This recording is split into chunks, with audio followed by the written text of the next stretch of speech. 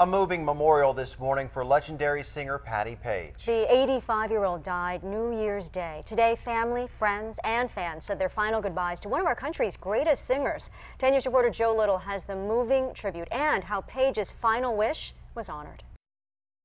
How much is that dog? With songs like The Doggy in the Window, Patti Page became one of the first female superstars in U.S. history. In Solana Beach Wednesday, the people who remember her career and the people who loved her gathered to say goodbye, hugging outside the Solana Beach Presbyterian Church. The memorial service was open to the public, not to our cameras. Page's manager told 10 News the singer wanted a simple memorial with little fanfare, but fans were here. Her music was just there all my life. Gloria DeRuin never met Page, but felt like she knew the singer through her music. So you just came as a fan?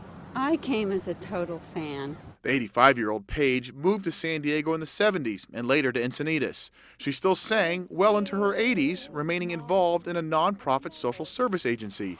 She died from undisclosed reasons, but she was suffering from heart and lung disease. White-gloved pallbearers escorted Page's casket into the church, where about 300 people gathered to honor her life. They played her songs and a video about her career. Lynn Salzberg saw Page perform a few years ago and wanted to say goodbye. It was a thoughtful, somber celebration of her life and her music.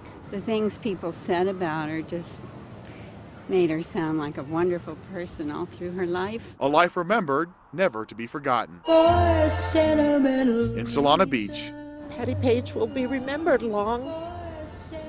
forever. Joe Little, 10 News. Wow.